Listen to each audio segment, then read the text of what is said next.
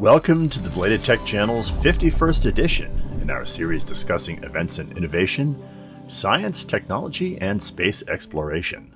Just over 6 months after astronauts Hopkins, Glover, Walker, and Noguchi lifted from the Kennedy Space Center's historic Launch Complex 39A in the SpaceX Dragon C2, number C207, atop a Falcon 9 rocket, the CREW-1 astronauts disembarked from the International Space Station on May 1st, 2021. The May 2nd splashdown of the Dragon 2 capsule marks the end of just the second American manned mission since 2011 and the first of 2021.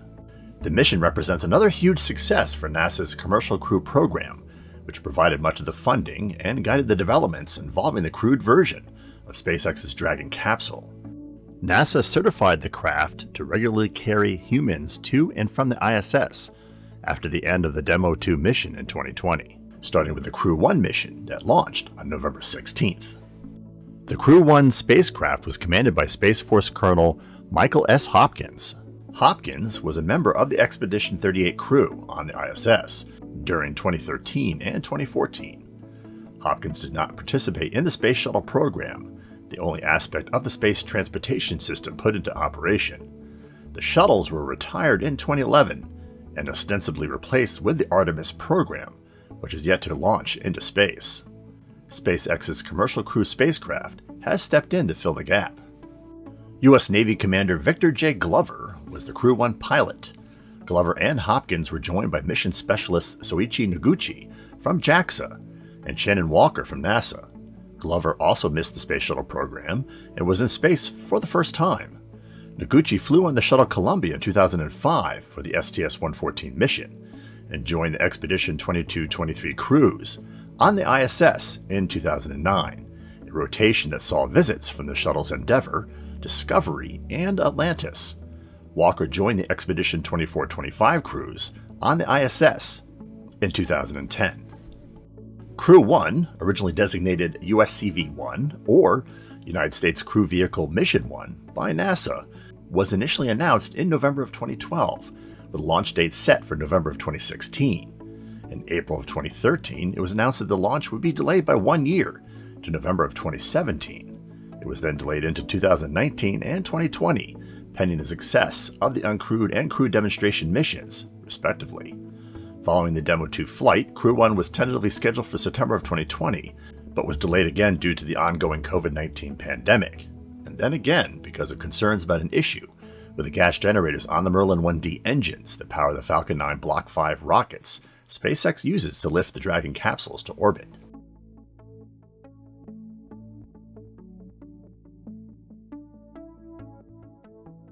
Hopkins, Glover, Walker, and Noguchi boarded the C207, named Resilience by the crew, and undocked at 8:35 p.m. Eastern Time, dropping into a lower orbit than the ISS in order to prepare for re-entry. After a deorbiting burn, the trunk section containing power modules was jettisoned, where it would eventually burn up in the Earth's atmosphere. The crew module began braking at about 2 a.m. and then re-entered the Earth's atmosphere about 2:44 a.m. Parachutes were deployed at 2:52 a.m., and the splashdown occurred at 2:56 a.m. in the Gulf of Mexico. It was the first nighttime splashdown of a U.S. crewed spacecraft since Apollo 8's return on December 27, 1968, in the Pacific Ocean. Here is Walker's comments on the night splashdown. Yeah, I would say really from our standpoint, it really wasn't much of an extra challenge. Our activities were exactly the same, and we had lights on inside the capsule, so it was most of the time until we turned them out. But so it was our activities were no different, and I think the hard part, or the harder part, was on the search and rescue team that had to find us in the dark, and they had practiced that a lot, so they were very well prepared. I think if it had been daytime, it would have been exactly the same for us. Yeah. Once the Dragon 2 was on the deck of Go Navigator, the 4 astronauts disembarked from the capsule and underwent medical checks. From there, they then flew on a helicopter to the mainland, where they boarded a NASA aircraft for the flight back to their home base in Houston. Go Navigator, which is primarily used for fairing recoveries, also recovered the Demo 2 craft. The ship is owned and operated by Marine Fleet Specialist Geis Offshore, who is a SpaceX subcontractor.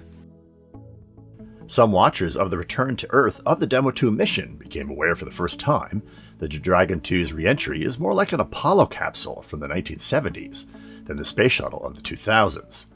The Space Shuttle looks somewhat like an airplane because it was essentially an unpowered glider, which would descend through the atmosphere and gradually glide back down to Earth, borne on wind currents. Here are Noguchi and Walker's comments on the differences in re-entry and landing on the Dragon 2 capsule versus the Soyuz capsule and the Space Shuttle.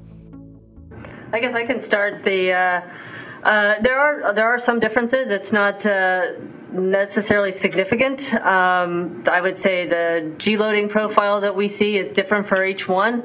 Neither one's better or worse, but they're just different. And then coming home, it's the same thing. The G profile is different. When the parachutes come out is a bit different, and so you spend less time under a parachute on the Dragon than you do under the Soyuz. Landing in the water was interesting because none of us really knew what to expect, but I would say from my standpoint it felt a little bit softer than landing on land. And then having the rocking motion after you land in the water.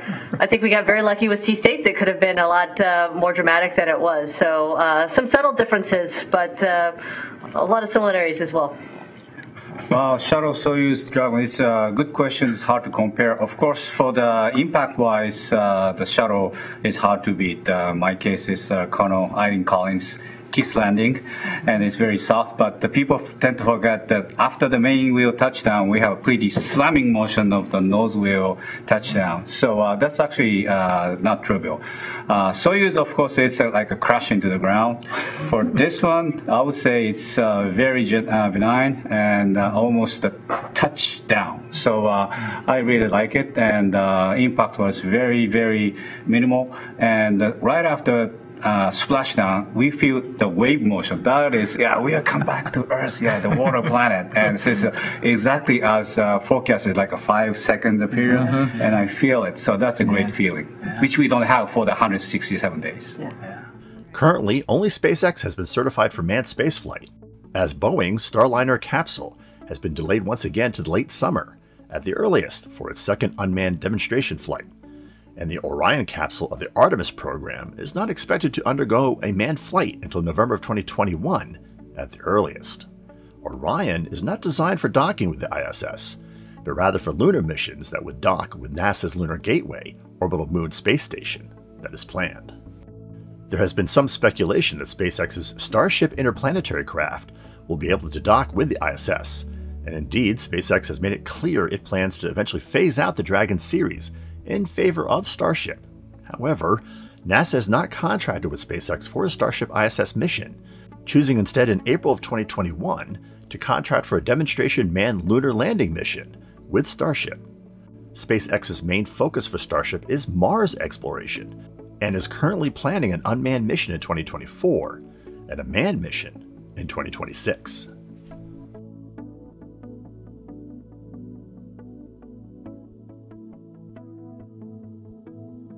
CREW-3 will fly a new Crew Dragon spacecraft currently under construction, while Resilience is refurbished for the INSPIRATION4 private mission scheduled for launch in September.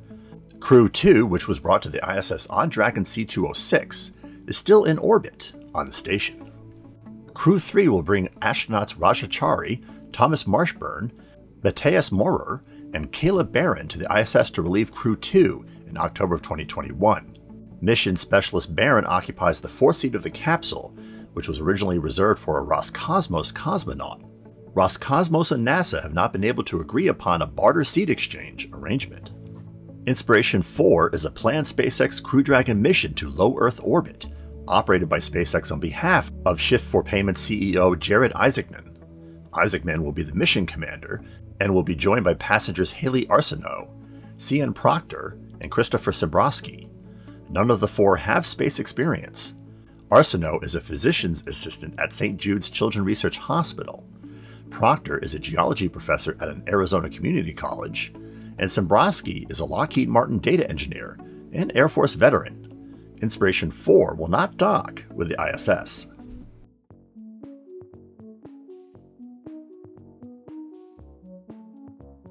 Now that the CREW-1 mission is in the history books, what do you think of Dragon 2's inaugural operational mission? Will SpaceX's success in manned space exploration supersede Boeing's Starliner and the ULA Orion's capsule in manned Earth orbit supremacy? Let us know by dropping a comment below.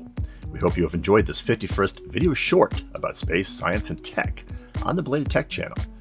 If so, click that like button. We hope you have been enjoying our content. Have we earned your subscription to our channel? If yes, and you have not yet taken the opportunity to subscribe, please take a moment to do so now and click the bell notification icon so you don't miss upcoming videos. We want to continue delivering great content to you. You can always unsubscribe, and subscribing is free. Links to some of our most recent episodes can be found in the description section below. You can peruse our entire 250 plus video library by looking at our playlists, which conveniently sort videos by subject. We announce all new videos on our microblogging accounts, which are listed below, as well as in the community feed for this channel. Want to know how to navigate our channel content? We refer to retrotech and innovation documentary segments as episodes. Coverage of current events in space exploration, science, and technology are labeled as shorts. Space and tech history are documented in an anthology called Milestones. And gameplay recordings can be discovered on the Belated Tech gaming channel in videos called walkthroughs and side missions. Stay connected by occasionally checking our Instagram feed and Minds page, where we post content from our upcoming episodes and from episodes past that you may have missed, and where we cover current news and events related to channel content. Thanks for watching.